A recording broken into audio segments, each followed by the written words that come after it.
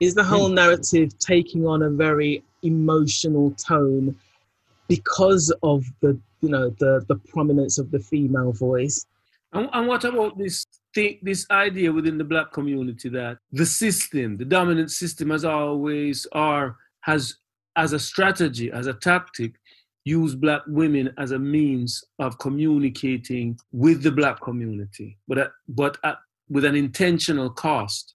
When they have been vocal, because they've been dealt with as aggressive and so forth, and the way they are managed is a lot different from how men are. So as women, we have to acknowledge that, understand that, recognize that. Yes, I know. I've heard some detractors about George Soros and whether or not they've got some of our white counterparts who are financing quietly in the background. Greetings and the warmest of welcomes to this week's ORT.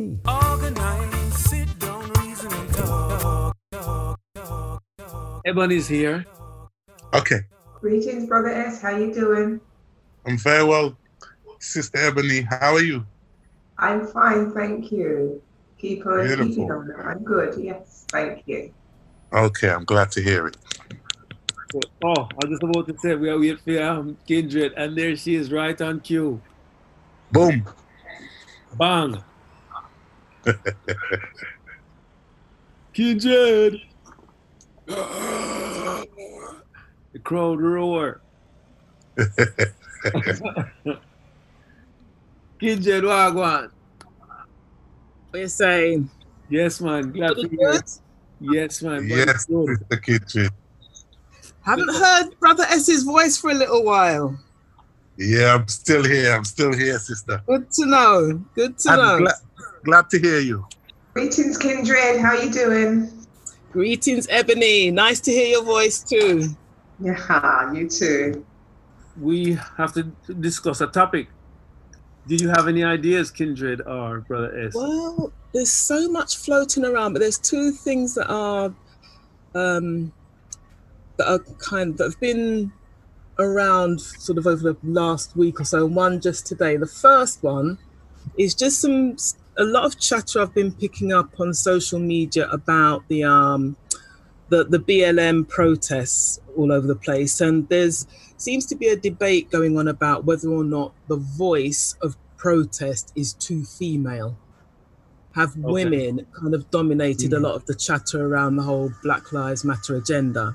And should women be at the forefront of the protests, as they seem to be in some places, and just sort of, there's a lot of discussion around that is quite interesting. So that was maybe one thing.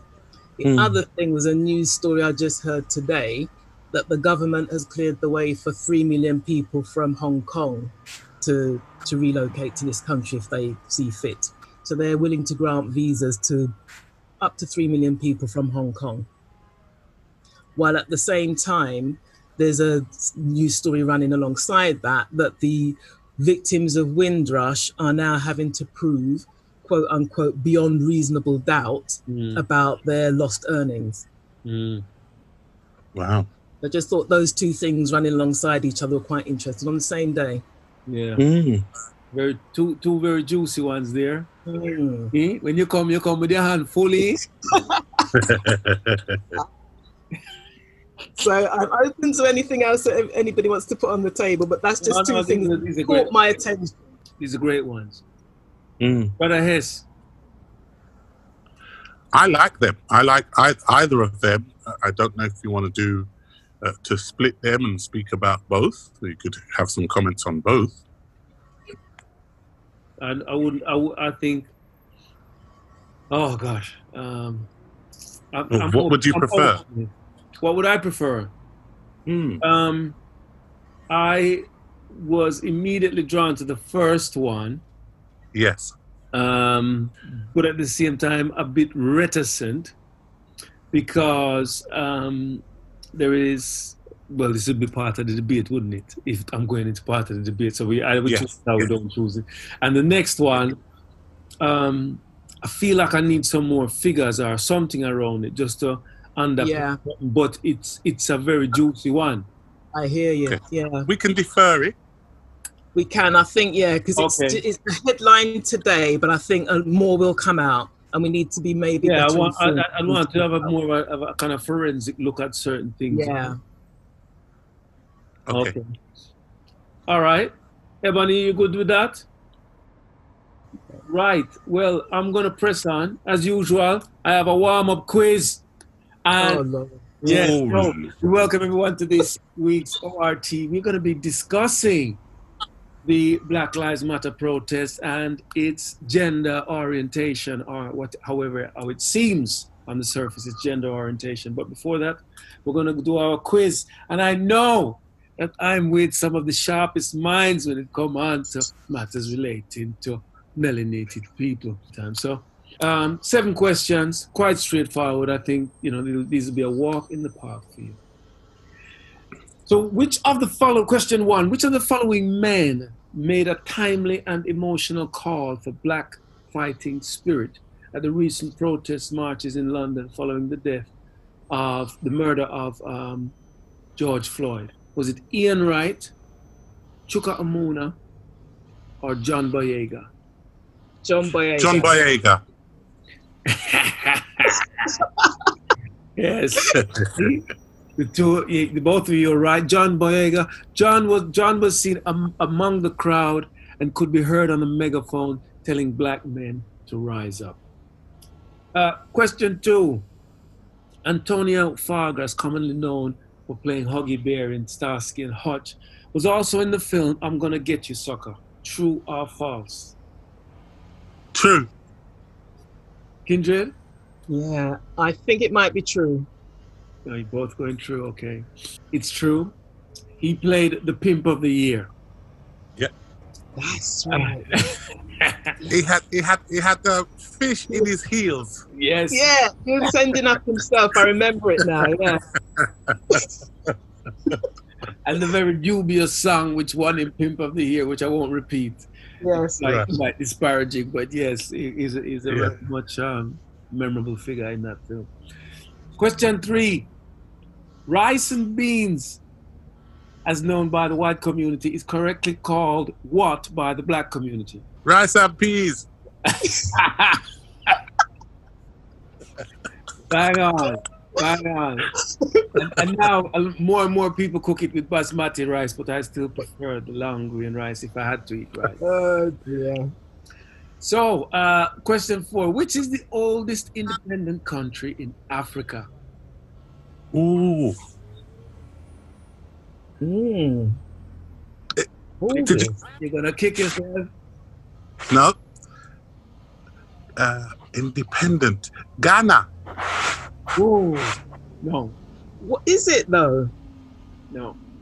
I thought it was Ethiopia. Bang on, it is Ethiopia. Oh, mate. Well done.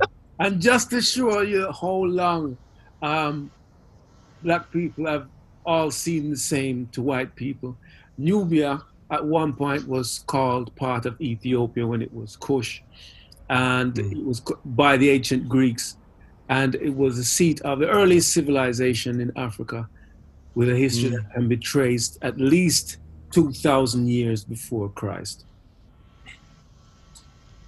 Question. Beautiful. Yeah, isn't it? Question 5. Montserrat is a windward island. True or false? Ooh. True. Isn't it Leeward? It is actually Leeward. But you were asking, you wasn't saying, so you don't get that point. Oh, Well, good. You're right. you're harsh, Chris. You're harsh. Oh, dear. Yes, it is a Leeward island. And this is what I'm sure both of you will get. It's quite easy. Which London borough has the largest black population? Oh, because that's probably changed. Tottenham. No. Haringey. No. I would go somewhere like, is it Brent? Kensington and Chelsea. How many goals are you going to have? Brent, Hackney? Windsor and Maidenhead. The answer is Southwark with 47,400 413. Wow. That seems obvious now you've said it, you know. Yeah. I said you know it. Because it's Yeah. either going to be Lambeth or Southern working Yeah. our old math. Kindred, this point around the integrity, I think, is the underlying point we're trying to look at here of Black Lives Matter. I don't know if I would necessarily think of it as the integrity. I think there's a lot of things going on with it at the moment, but one of the things that I'm homing in on is a lot of the voices that we're hearing across the media, a lot of these very impassioned, you know, pleas for justice and you know, the expressions of anger are coming from women, and they are very, very emotional. When I was growing up, there was something called apartheid. I witnessed blacks and whites not being able to be together in South Africa. Jamaica, under the leadership of Norman Manley, was the first country in the Western Hemisphere to declare, even before we were independent from Britain, that we would not trade with a country that had those kinds of restrictions on black people. It is because it's in our DNA. It is because it's who we are. It is because 100 years before full freedom, there was a woman who walked from Portland in the east to tell her brother in St. Elizabeth not to trust the British. That woman was Nanny.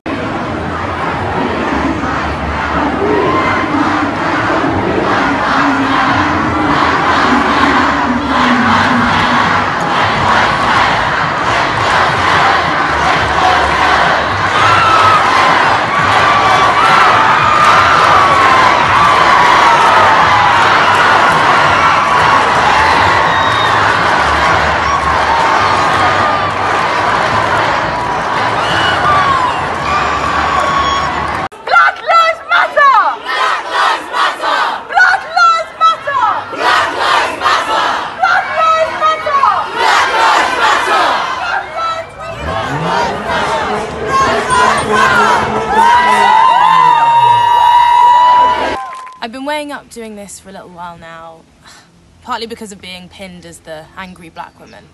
But you know what? I am angry. In fact, I'm really angry.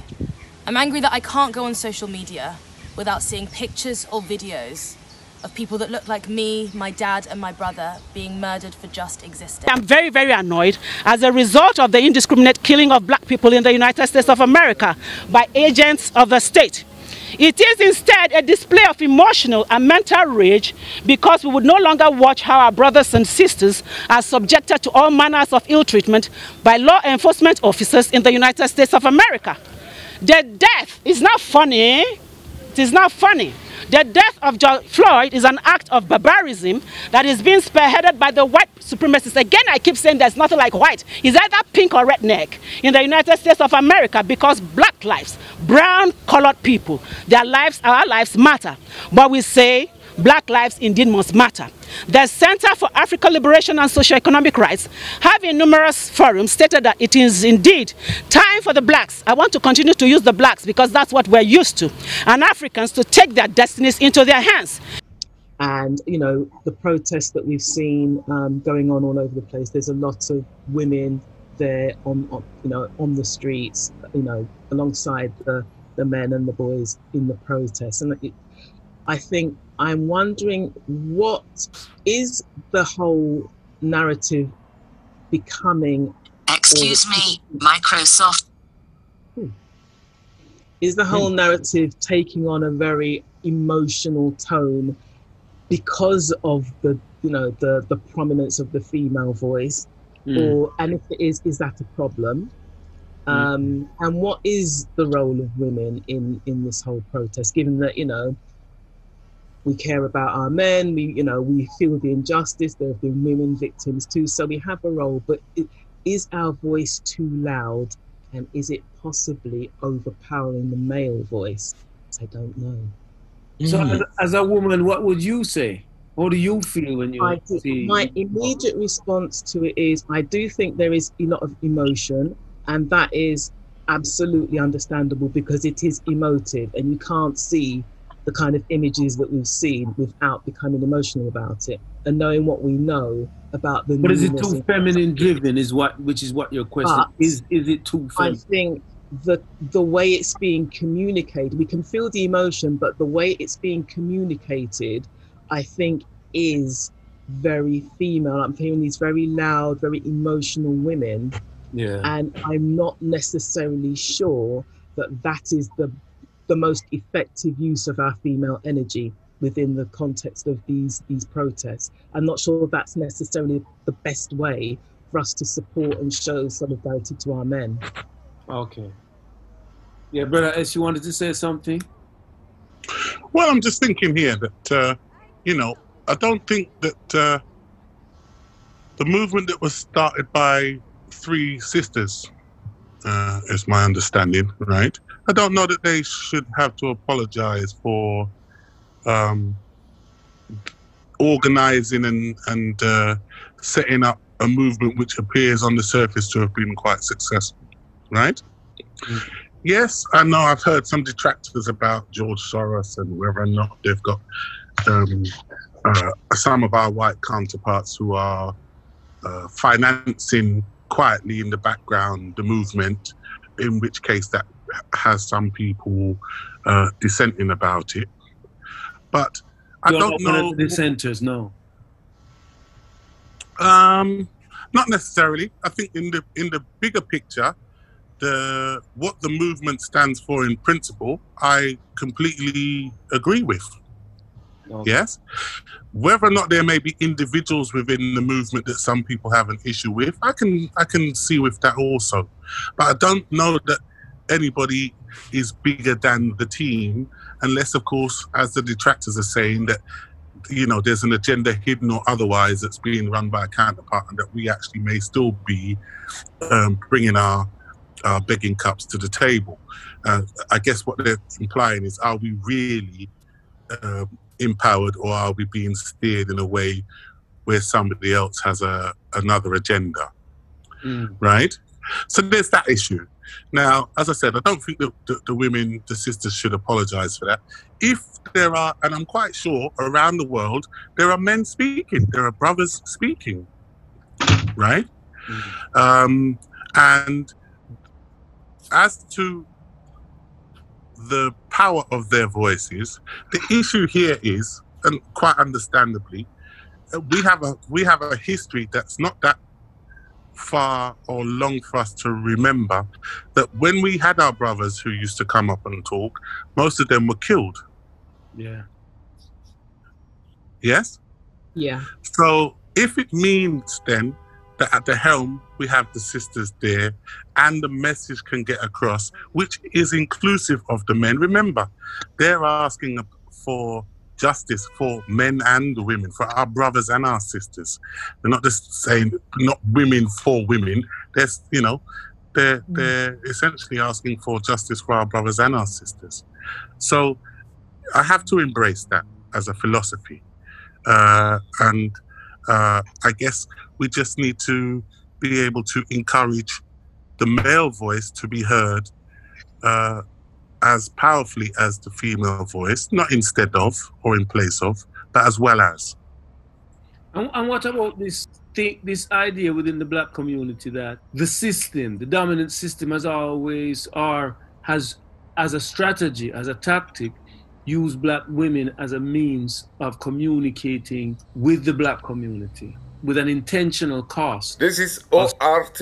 With the black community, with an intentional cost of subjugating the black man into a secondary position. Well, like I said, who's the question to? Well, no, I'm just saying, that has been part of our thinking for many years, that the system has chosen black women to interface with because it's less of a threat. So if you have a movement now that's being spearheaded by black women, does that also play into that thought, that anxiety, that once again, black women are being given a role And I use the word given to express that, you know, some of these expressions, they need a partner on the other side to be favorable to them. So if black women have been given the role as much as they have fought for it, does that feed into that previous held notion that black men are being intentionally put in a secondary position?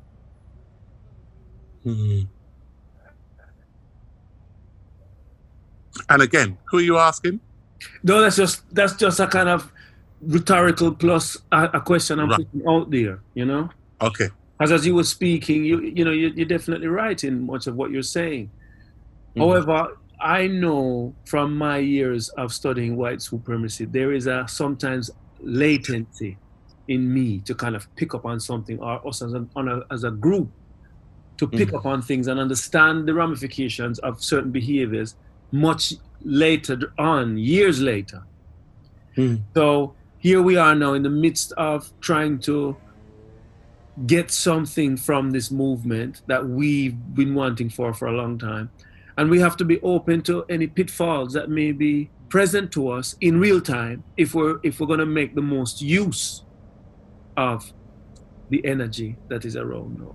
So it's just from that standpoint that I wouldn't want it to be that in a few years' time we could say, yes, we know we wasn't going to get what we want, because again, they were playing the same old trick, which is put the women up front, give the women the platform, and the men have to, you know, the men with their ego and their fighting spirit has to take a back seat.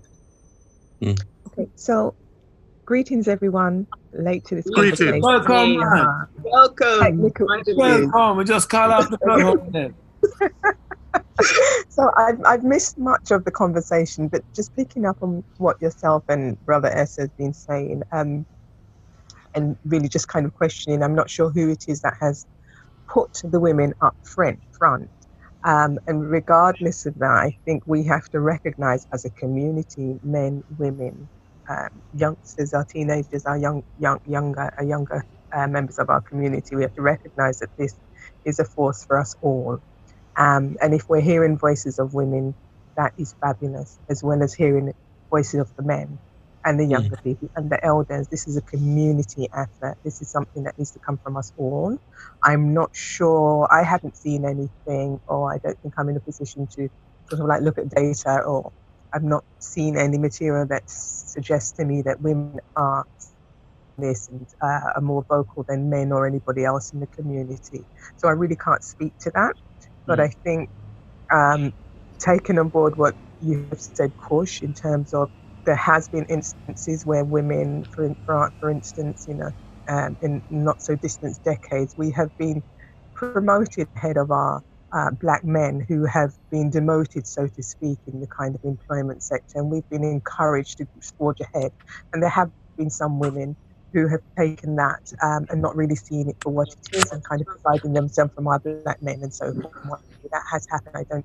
I don't dispute that, but we have to recognize, don't forget that, and keep that in our thoughts, and, you know, be really clear and understand that this is something that affects us all, man, women, child, elders, and something that we must all have a voice for. We must all be prepared to put forward our voices, our actions, and so forth. I can't really speak to women taking the lead.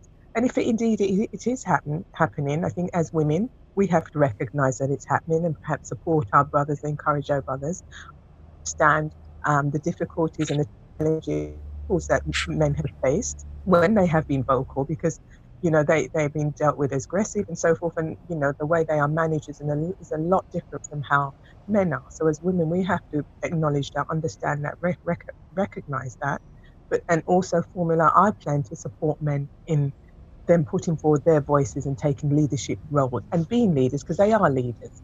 But this is a community thing, and we all have a responsibility to, one, remember the pitfall, to recognize this is something for all, and we should all be having a voice and all be supporting each other. Yeah. Any response to that, as it was your question, Kindred? Yeah, Nicely said. I mean, I think I agree with everything that's been said so far because you can come at this from so many different angles. Excuse me, Microsoft. We think that it's the danger of it tipping over, and I'm not necessarily saying this has happened conclusively, but it's just a concern that I have that if the female voice becomes the dominant one, it becomes counterproductive, and as Chris pointed out, it feeds into something that is ultimately going to take us down the wrong path. And I think that what I really want to hear are men. I want the lion to roar, and I want us to. I don't want the female voice to be drowned out, but I do want the men to really seize the moment as well, and to be heard, because a lot of the time it is the microphone is passed to women, okay, and for all the reasons that have just been expressed, and there's some very, very articulate men around who have a very real understanding. You got two on this show. Yeah, two on this show. Included. Have real insights to share and a real and positive and helpful suggestions for ways forward, solutions. And I don't want a lot of that to be drowned out in the emotion of it all, because you can get locked into that emotion. And in terms of, you've mentioned emotion a number of times, and it's really important that we remember that quite often the way that the whole marketing and PR, which Black Lives Matter will become part of now, it's on sports, Sky Sports, it's on loads of different things. It is about emotion over rationale. Yeah. So that's a very important point that you've made. I want to also raise that. So this draws into question then accountability. Well, can I just speak to that actually? And I agree, accountability. And I'm sorry I'm interrupting you there, but I just wanted to pick up on what Kindred was saying. And I don't dispute what you're saying, but my question is it then not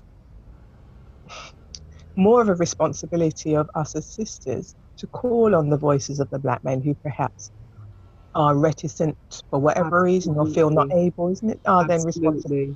Call on them, their expertise, their wisdom, their leadership, and not sort of stand to the side and see what's happening and critique it, or, kind of be reticent ourselves to call on them. Do we not have to then take a stand? That's a very good point. Yeah. We maybe we need to be enablers more. Absolutely. Yeah. Absolutely. And not join the society that's disabled our Black men. Yeah, that's such a good point. Yeah. So yeah, accountability was one of the things that came to mind when you were speaking, Kindred, because this has to filter down. The changes have to filter down to the average man and woman and child. Mm-hmm. So somehow the experience of the average man and woman and child needs to feed up. It does, and it's about what we're modelling to the younger generation as well.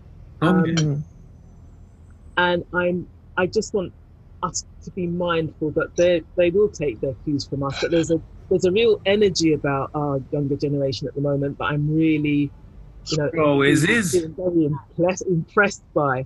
But they are at the same time looking at us, and we need to be very conscious of what we're modeling to them. And I think what Denise said just now is really, really important in that we need to be seen to be encouraging and opening up that, that ability of our brothers to really, we've got good communicators, two of them right here, and we need to be encouraging that communication, because when you two speak, I listen, and other people will listen too.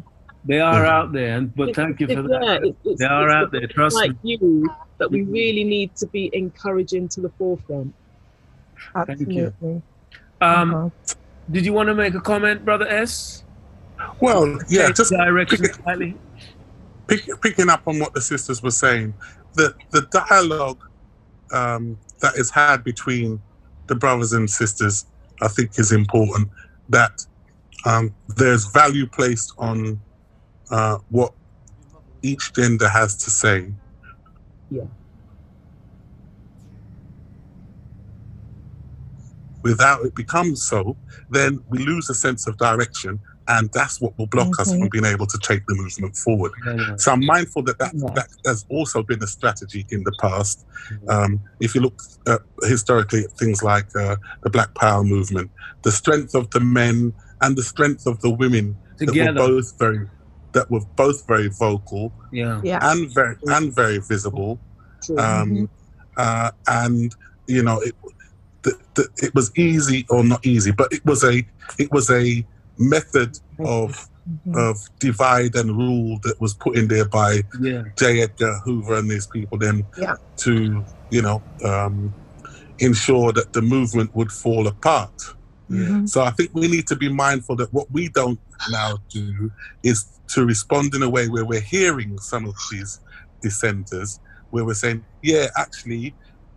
it's the women, here they go again, and they got their, you know, they're pushing us to one side. I think we need to be mindful that we don't get caught up in that type of negative dialogue, which stops us, hinders us from moving forward together as kindred as a community. Thank you. So I want to change the direction. We haven't got that long left. What is it we want to hear from the leadership, no matter whether it's male or female? Who's speaking? What is it? What are the kind of bullet points that we want to hear from them when they're speaking? I would like to hear what their vision is, because yes, we're angry. Yes, we're all, you know, we're hurt. Yeah, but beyond that, what do you want to hear in their vision? What is it? Everybody must have, you know, something. What I want to hear, what does success look like? So where do you see us in 5 years' time?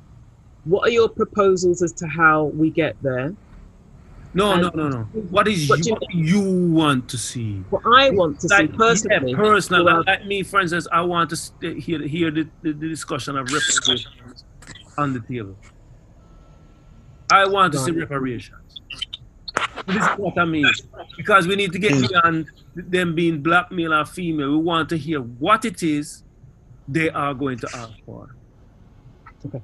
I want to see healing and programs on our agenda, because if we get reparations tomorrow, what we do with it, you know, it is all important. If we're not that's slightly different, you know. But it's more, whether we get it or not, it's more of okay. Because the thing about it is, we had this problem before Obama came in, where we wanted leadership and we wanted somebody black. No, I'm saying we need to say beyond these superficial aspects of the person, what is it we want? Because then they can't sell us anything if we don't know.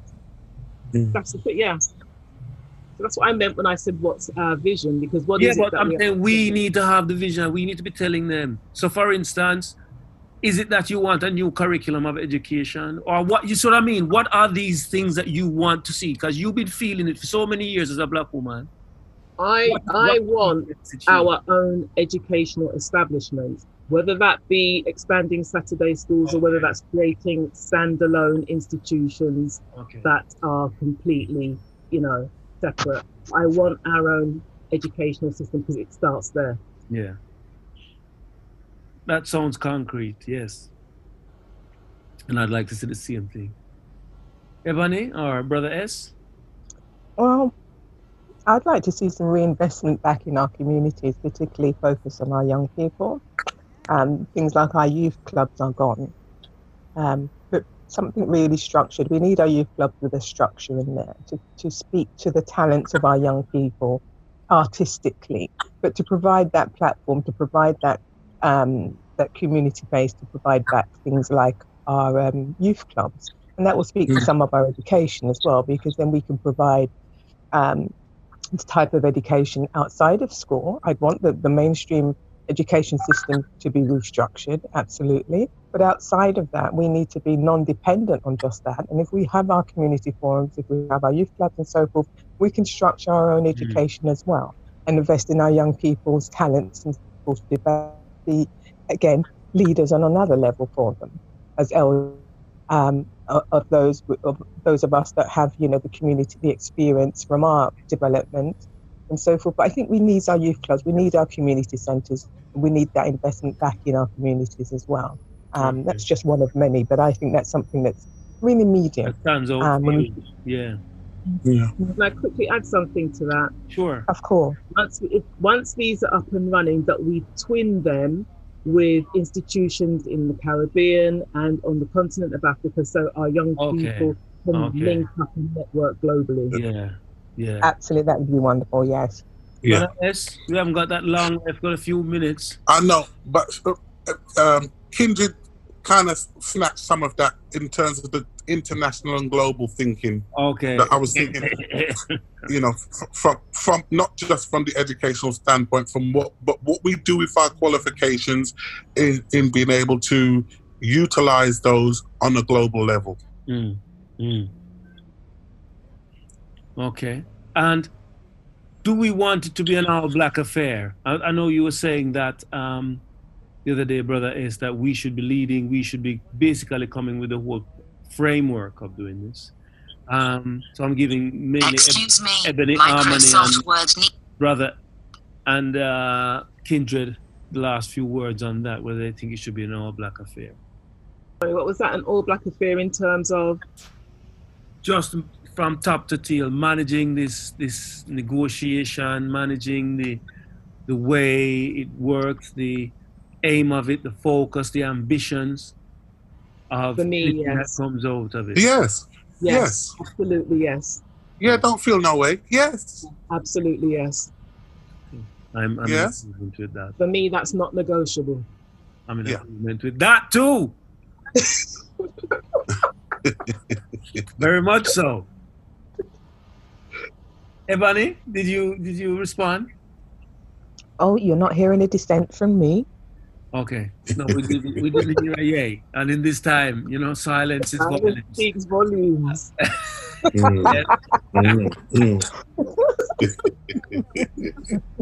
So yes, thank you all for your time. Another very interesting talk about the situation, and we'll be back in a couple of weeks' time for another one of these. Thank you to Ebony Harmony, Kindred Spirit, and Brother S, and from me, Kush, your host. Walk good. Peace. Peace. Included below are related links to this discussion. Please share, comment, and subscribe. And remember, talk the thing.